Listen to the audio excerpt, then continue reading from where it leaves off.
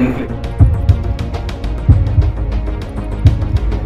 Hello everyone in Samarkand. Thank you for welcoming me in such a good hospital. It was very good ambience and I found it very pleasure working here. And thank you doctor because you kept some cases here. So we'll discuss some cases which we are actually doing here, which was not possible previously, but we took chance and we are doing it. They are some complex coronary diseases. Thank you. I am Dr. Rajput, Yogendra Singh Raджпут, intervention cardiologist from India, Gurgaon. There is one case we can discuss that Mr. Marupov, he's just quite young. He's just 47-year-old guy. He came with all the 3 vessels was blocked, and we have given him option for the bypass surgery or we can do multi-vessel stenting. So he's very quite young, so he opted this not to go for the surgery and he opted to go for the stenting.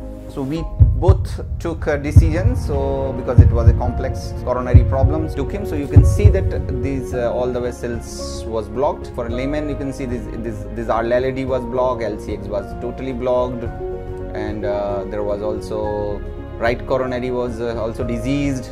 This was right coronary was disease here, finally disease.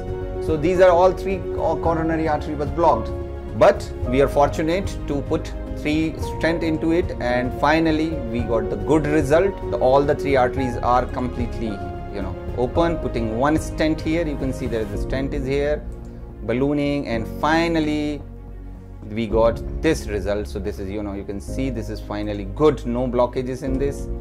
Similarly the left side we did all the stent and all the vessels are flowing nicely, and now patient is comfortable. He's conscious. We did no sedation much, and we are planning to discharge tomorrow. So the stenting or a angioplasty is very simple procedure, though it is very tough because we are dealing with the heart, and patient ease is very important because patient admitted for just for 1 day and we are discharging tomorrow. It is his choice to go for the stenting, so we did it.